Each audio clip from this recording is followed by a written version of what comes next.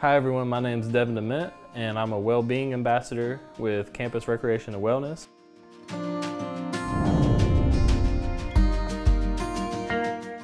And today we're going to be making cinnamon apple crumble.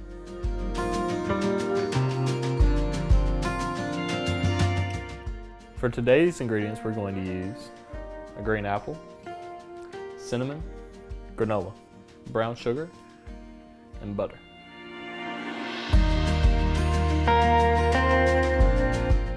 We went ahead and diced our apple off camera, so now that we got them into bite-sized chunks, we're going to put them into a microwavable safe bowl, along with a tablespoon of brown sugar.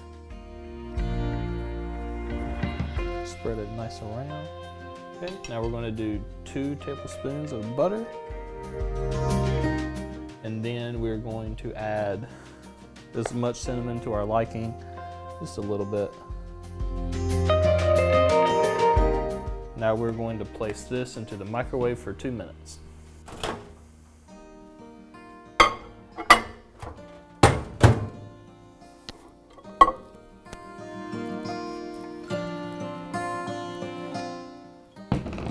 Now that we got our apples out of the microwave, which are high in fiber, we're going to add in some granola, which are also high in fiber, and we're just going to sprinkle that in. And then just mix it all together.